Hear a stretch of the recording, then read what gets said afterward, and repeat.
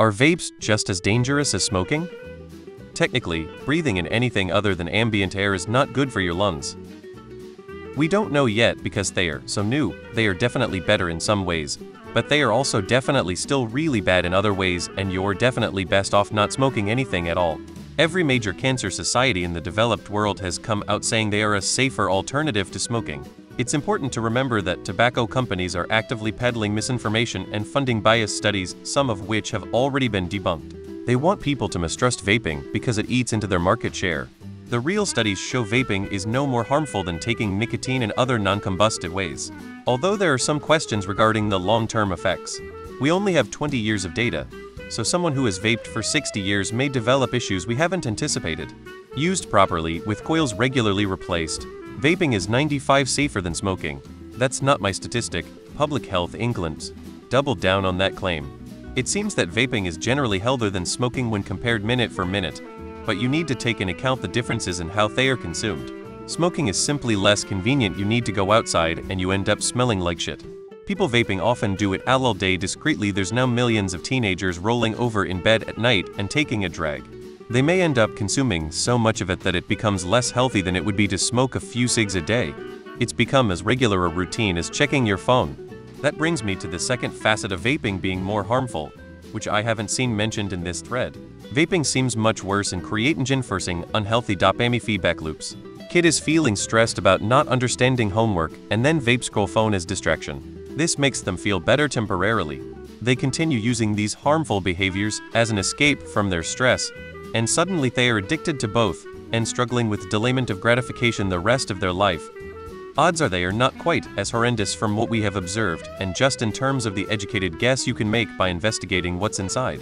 In a sense, they are more dangerous, because it's much easier to catch a nicotine addiction from something that doesn't make you cough your lungs out when you first try it and offers a pleasant taste. No, we know vaping is not as bad as smoking cigarettes, but we don't know exactly how bad it is. Vaping is somewhere between breathing air and smoking. We aren't sure exactly where on that spectrum it falls. Double-edged sword. They are healthier, but more addictive and harder to quit. As dangerous as smoking? Almost certainly not. Without danger? Also almost certainly not. Definitely shouldn't be allowing youths to use them as they are very much habit-forming. Most of the concern is with the flavorings and additives which have some potential long-term harmful effects, but it is still such a new product that we don't have lots of lifelong data on its potential effects. Anyone saying vaping is just as bad as smoking is either being disingenuous or speaking in response to their beliefs or sentiment rather than objectivity. Not even close.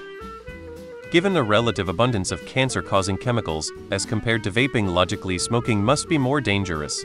However, social media has brought to light people in their early 20s with cough and emphysema, which used to be a disease for 50-year-old lifelong cigarette smokers. Anecdotally, vaping caused sharp pains in my lungs which I never experienced from cigarettes. Anytime I would start vaping again, I would get those pains after a few weeks. I've given it all up. Based on my own experience, vaping is often seen as less harmful than smoking cigarettes, but it still carries risks, and the long-term effects are not fully understood. Cigarettes are directly linked to cancer. Vapes are not. Way more deaths from cigarettes. Vapes are still bad for your lungs and cardio, but it's not even close.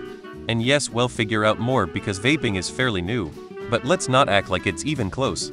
I saw a billboard ad in Phoenix that said 9,000 puffs from a vape equals 25 packs of cigs. I laughed. Yes, no, we don't know. They are probably bad in different ways. What is obvious is that breathing in weird chemicals is unhealthy. Choosing to vape because it's maybe healthier than smoking is like choosing to eat horse poop because it's healthier than eating dog poop. Just find something better to do. The world is full of better things to do. No, but vaping isn't safe.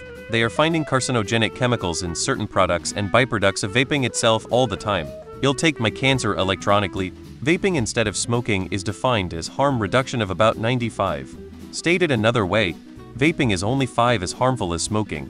Not vaping or smoking is best, but if that's not an option, vaping is far less harmful over time. Nicotine is not a carcinogen. The smoke combustion produced and inhaled from smoking traditional cigarettes, and arguably the dozens of chemicals the cigarette industry puts in them, is what causes the real harm, potential cancer. You may have heard of the negative press regarding vaping and the fake weed cartridges that used vitamin E as the vehicle for the THC that kids were buying from street-level drug dealers. Even though these illnesses and several deaths had nothing to do with traditional vape store-purchased products, the MSM and those with financial interests to stop vaping jumped on this story with vigor. No,